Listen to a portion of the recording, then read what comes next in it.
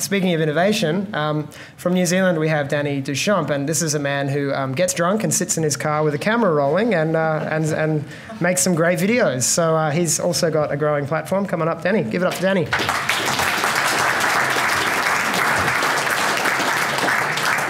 So you've certainly taken a unique approach to your style, and I think style is such a huge factor in YouTube content creation. You know, we each have our own style and approach. How did you come to decide to sit in your car with a bottle of wine and talk into a camera? Well, the car was because I didn't want to make too much noise and annoy everyone.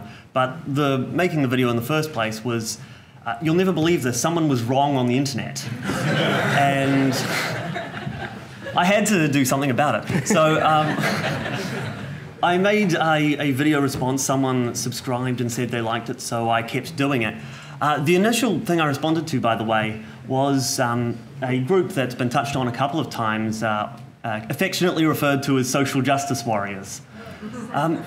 And it was largely, it largely grew out of the Gamergate movement, which, a few people probably have already heard of that, and there was a quick rundown of it, but I just had a couple of headlines from around the time that I wanted to read out here that'll give you sort of an idea of what the games journalism sphere was saying about gamers at the time, keeping in mind that this is simply in response to them asking for ethical standards in games journalism.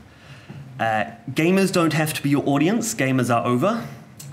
It's dangerous to go alone, so why are gamers so angry? The end of gamers. Sexism, misogyny, and online attack. It's a horrible time to consider yourself a gamer.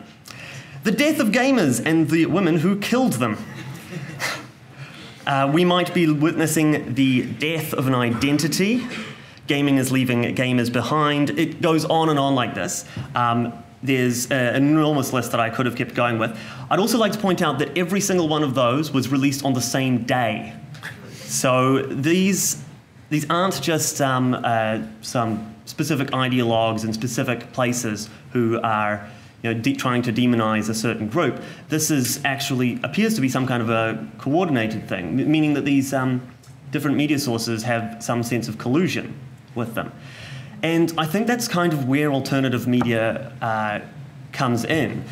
With alternative media, you have a much more granular sort of approach to media. There's all of the different people won't necessarily know each other. They won't necessarily be in the same area. So there's a lot more opportunity to start breaking the mold and trying to do something a little bit different, not going along with the same narrative as your colleagues.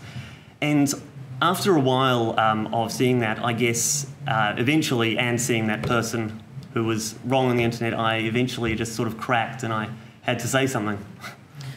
Now, one thing that I've noticed over this weekend, and Naomi Brockwell pointed it out quite rightly when she won her award last night, was that this bunch of people, libertarians, seem to be so light.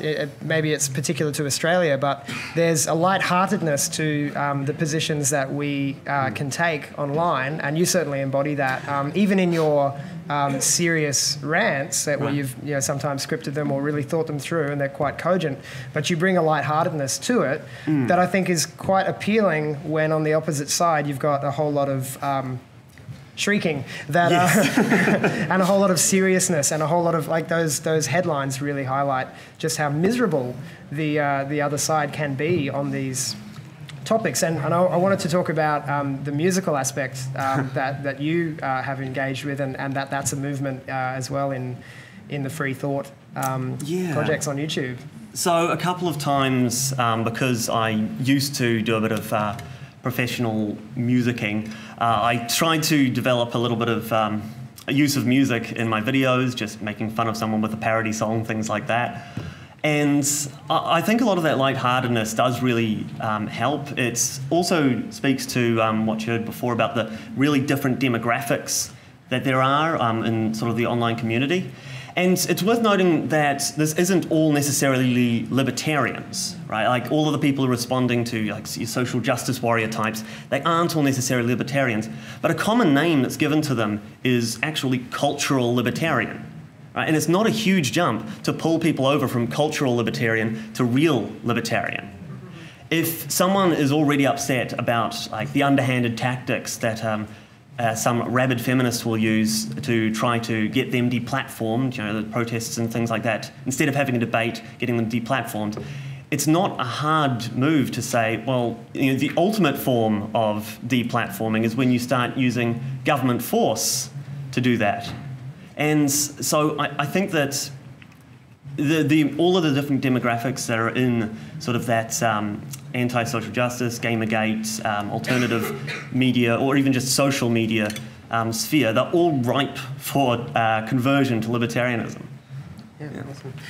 And I think on the topic of the music and the parody side of things, it reminds me of something that Judd Weiss said the other night, and I was lucky enough to spend some time with him and interview him yesterday and go a bit more deeply into it. But we talked about the cruciality for the libertarian movement of making it sexy, as he put it, but I think making it fun, making it engaging in a light way that you know, brings more people on board, because we're not such a bunch of sourpuss, serious, sit around and bitch and moan and deplatform people. Yeah. We want to exchange ideas. We want to have fun in the process of doing it, and we want to be passionate about it. And I think all of us on this panel, we're little guys comparatively, but we're all doing it, and we're all coming from that place of this is something we're passionate about.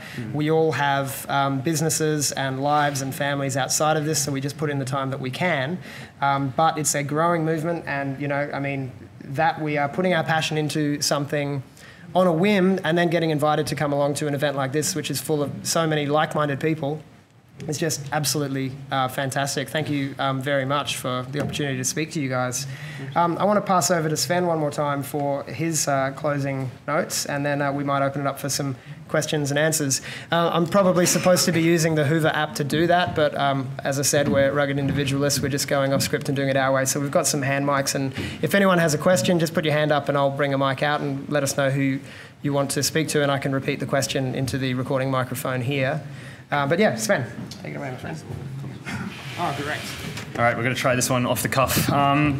So, like I said, I haven't had a TV in 10 years, so all my media consumption pretty much has been YouTube. And I've gained so much in that, like it's why I have the beliefs I have today. And there's this idea that, like the tree of knowledge that we have in humanity, and there's these mighty people, like we stand on the shoulders of giants, and maybe Friedman here, he's like the trunk of this tree, but there's space for the people, for the little branches and the little leaves, and to pass that message on. And I really believe that knowledge confers responsibility, and so it's your duty, you know, and that's how we show our gratitude, because, you know, thank you to these people that give us this knowledge, and we need to pass it forward. Then also, again, I've tried to encapsulate these sort of ideas in my bumper stickers, and one of them is study, practice, teach. And you know, I'm at the beginning of that. I'm studying. The practice is making these videos, writing the scripts. Another one from Jordan Peterson is that we write to know what we think. And you know, I listen to this stuff and it lights me up, and I agree with the stuff, but it's another matter entirely to be able to communicate those things. And so the other thing is that it got touched on by Dylan. The tag was in the age of information, ignorance is a choice, but flip it around, in the age of information, where does that leave us? And again, that comes back to the responsibility that we all have is to do our own research and think for ourselves and draw our own conclusions. It's also a paradox of the fact that we have infinite choice, with there's so many channels out there, but we still end up in our own little bubbles. It's that confirmation bias thing. So yeah, and I found it amazing talking to people here over the weekend, and I consider myself, like I said, I just consume like 8 hours of YouTube content a day. You can't get to the bottom of it, and yet I have these conversations with people, and I ask them, you know, who are your sources, who are you into, and they list off 10 YouTube channels that I've never even heard of that are their main thing, the best people. So yeah, I mean, I really just want to leave you people with, the other one is courage is contagious, and Ezra Levant was here, which was kind of mind-blowing for me. He's sort of my hero, and if you haven't seen the What Is My Intent video, wow, okay. So yeah, so go.